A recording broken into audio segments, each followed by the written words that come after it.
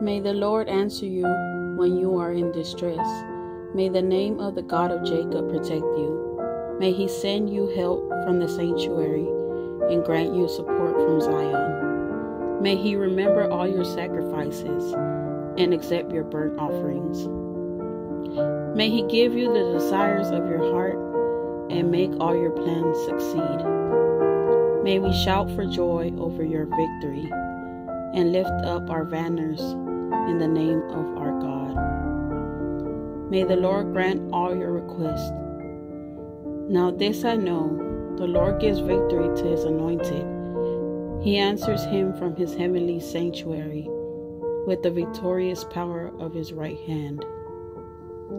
Some trust in chariots and some in horses, but we trust in the name of the Lord our God. They are brought to their knees and fall, but we rise up and stand firm.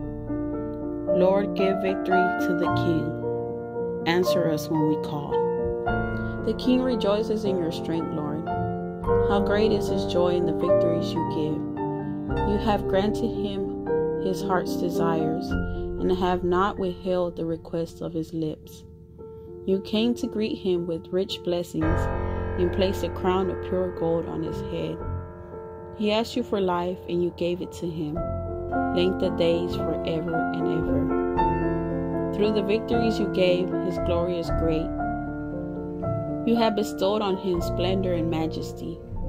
Surely you have granted him unending blessings and made him glad with the joy of your presence. For the King trusts in the Lord. Through the unfailing love of the Most High, he will not be shaken. Your hand will lay hold on all your enemies.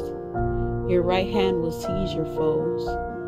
When you appear for battle, you will burn them up as in blazing furnace. The Lord will swallow them up in his wrath, and his fire will consume them. You will destroy their descendants from the earth, their prosperity from mankind. Though they plot evil against you and devise wicked schemes, they cannot succeed. You will make them turn their backs when you aim at them with drawn bow. Be exalted in your strength, Lord. We will sing and praise your might.